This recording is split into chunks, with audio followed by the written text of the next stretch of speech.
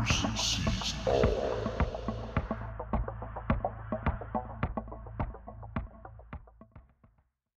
Hey, thanks a lot, everyone, for taking the time to subscribe, for checking out the research. Thanks for stopping by, and to all of you guys and gals that have been here since a few years now, really want to thank you all. Thanks for the support. Yada, yada, yada, right? It's never ending. I could never thank you guys enough. So this is the moon of December 4th, yesterday, and now we're in a plunged into a snowstorm right now. I'll get some music up with this. We'll stop and pause the music so that I can talk to you about certain areas where I believe are constructed areas. We're going to the Apollo 11 landing site. I'm going to put up an annoying sheet of light over the image, and we could see certain squares popping up where they would have declared landing. Should I show it or not? I said, why not? Enjoy. I'll be right with you guys after this.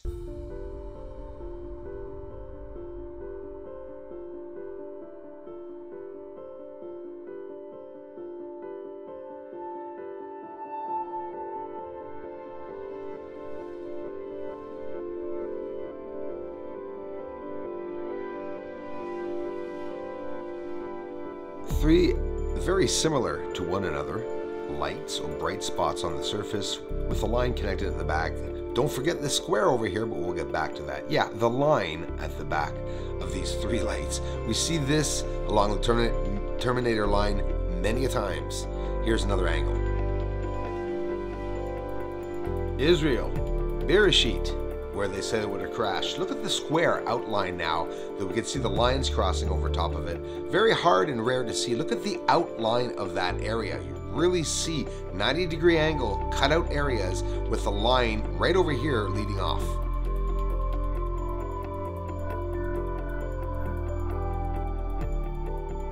Two V-shaped 90-degree angles on the surface, not too far from where they declared having landed Apollo 11. Two platform-like or covers hiding a part of the surface.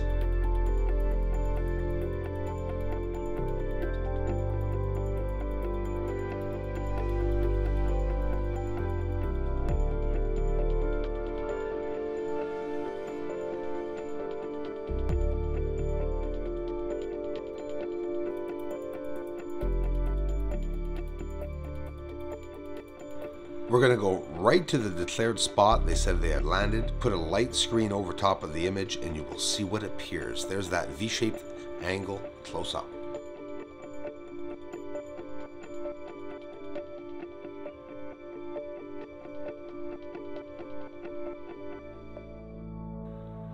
I don't think anybody really knows how many craters exactly are on the moon. We hear many different numbers, but I'll tell you what.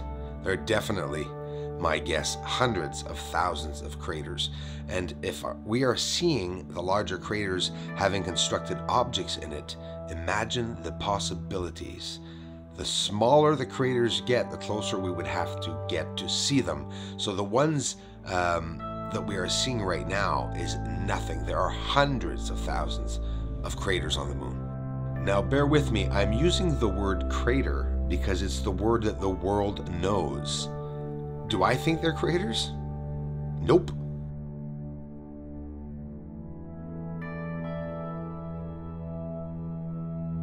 Apollo 11 declared landing site. We're going to go see with the light screen something very strange on the surface, and again, it's recurring. It's something I've showed you over and over, time and time again in my research.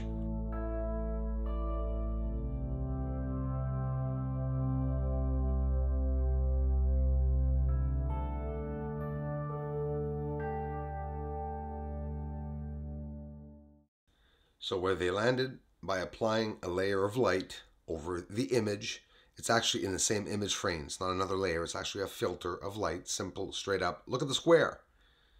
Do you see it? And there's another black spot on the other side of those craters, and that's exactly where they would have declared landing. Just to tell you once again, as compared to the Apollo 15, I showed Dennis Delano. Also, he had asked me to go and see, and we saw another black platform-like or area.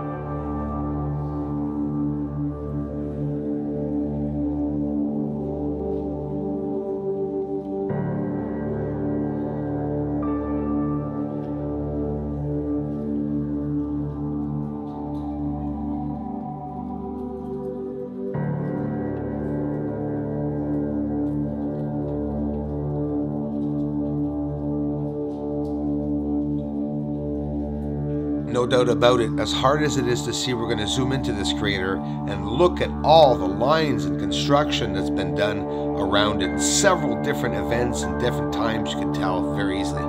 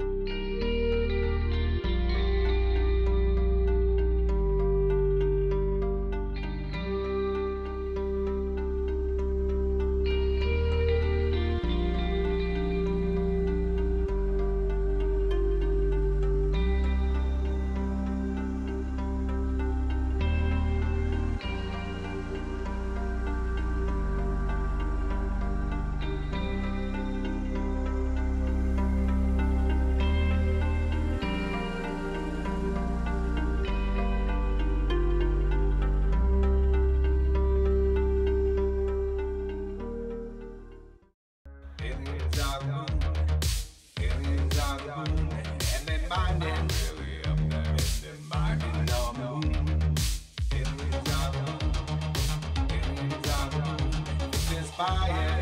Up there, somebody on the moon. Aliens are gone. Aliens are gone. They may be coming soon.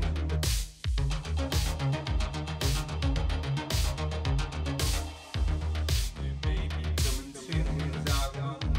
There's fire. And then my name may be coming soon. May be coming soon. This is Houston. Say again, please. Houston,